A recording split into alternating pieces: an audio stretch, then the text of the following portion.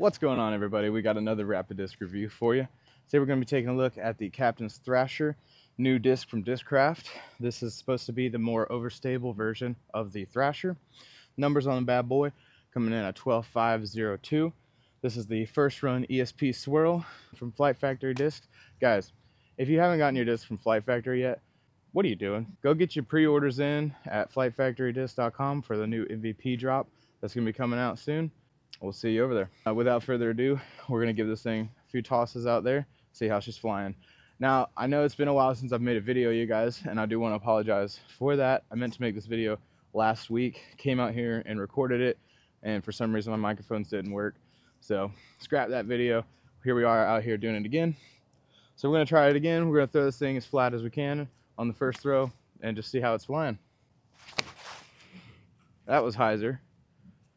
Pretty bad throw there. Let's go ahead and redo that. Okay, so real quick, profile on the disc. It does have a slight bit of dome. I'm used to like the Thrasher being a bit more flat.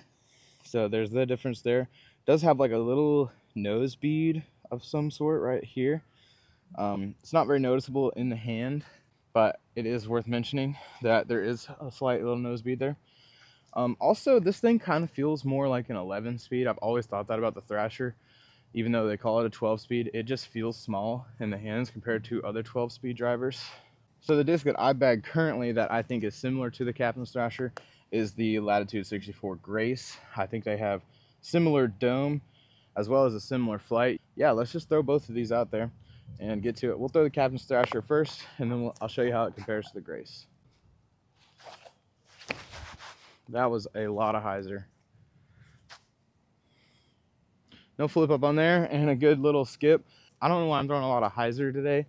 When I did this video last week, I didn't have that issue, so let's see if we can dial it in here a little bit. We'll throw the Grace on hyzer as well, though.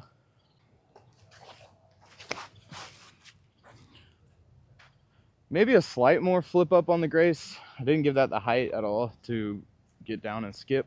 Yeah, we gotta throw this a little better.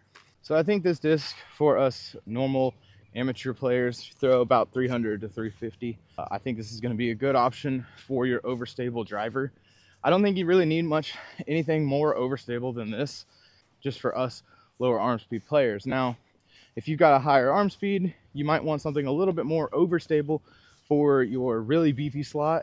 But I use the Grace as my overstable slot in drivers, and I don't really find a need to have anything more overstable than that. I'm just not going to push the distance that I would like. If I need anything more overstable than the Grace, I'll just throw like my Scepter or my Firebird or something like that. So I think this could be a really good option for somebody's driver slot.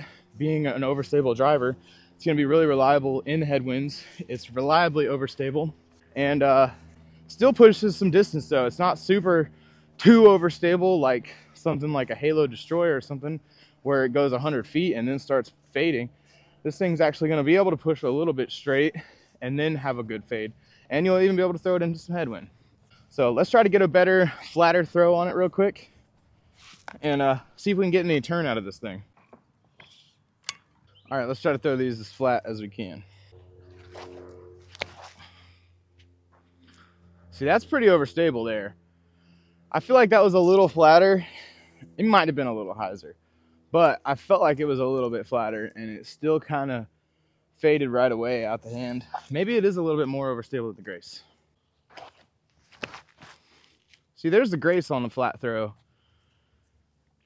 And it definitely pushed a bit more. You could definitely see that glide on the Grace. Now the Grace is a little bit more used. It's not like it's a beat-in Grace or anything like that. I would say it's pretty fairly new. So maybe I was wrong on that. Maybe the Captain's Thrasher is more overstable than the Grace. We're gonna try to put a little bit of turn on this thing. It's not my best throw, as you guys probably know. I like to throw a lot of hyzer. For some reason, it's hard for me to throw in hyzers. We're gonna try to get a couple of good throws with this thing. Maybe throw a forehand with it as well. See if we can get any turn out of that. But yeah, this thing is kind of surprising me. It's a bit more overstable than I thought. Even though I've come out here and thrown it already, it seems to be more overstable today. I don't know if I'm just weak today or what, but yeah, it's seeming to be pretty overstable today. So we're gonna try to put this thing on some turn and see how we do. little bit of turn there.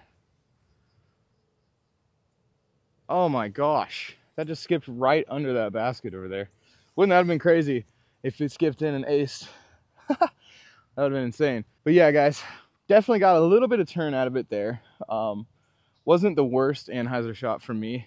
Came out nice and smooth, but wish we could have got a little bit more distance on it. But either way, I'm not too upset with that. It's about 300 feet on an Anheuser shot. So I'll admit, when I'm throwing down at this field right here, I'm not really aiming for that basket that I almost skipped into. I'm actually aiming a bit more to the open field to the right of the basket. And the disc fought back hard. I mean, I put it on a little turn, not a lot, not a whole lot of power again, but we definitely put it on some Anheuser, and I mean, it barely turned. It fought out almost instantly and went left and even got a skip on it. This Captain's Thrasher is pretty overstable. I think it's more overstable than any other driver I've got in my bag. I throw a lot of flippy drivers, as you guys may know. I really like the Fission Wave, and the Strive is a good one. And then the Grace is my most overstable, really, distance driver that I throw. So this thing's pretty beefy. We're gonna throw it on a forehand, see if we can't get a little Anheuser chop on it. Let's give it a shot. Oh, look at that. And skip. Oh no, I threw that a little bit low, so didn't get the skip on the end, but that thing fought out pretty hard, and I feel like I really chopped over on that one. It seems pretty glidey though, even though it's really weird to say, but it's overstable, but it also seems pretty glidey. Similar to the Grace. That's probably why I was comparing it to the Grace at first. I think the Grace is a little bit less overstable. Even though it is overstable, has a nice glide. I think if you throw 400 foot average, 380, 400 foot average, this thing's gonna absolutely bomb for you. All right, guys, that's gonna wrap it up for this one. Hope you guys enjoyed this one. I really wanted to come out here and make this video last week, but we were able to get out here today before the rain, make this for you guys. So if you guys enjoyed it, please smash that thumbs up button, hit the subscribe button to keep up with the future giveaways and things that we do. Let me know down in the comments if you guys want to see Rodney throw this disc. We could definitely make it happen, make a little short out of this thing.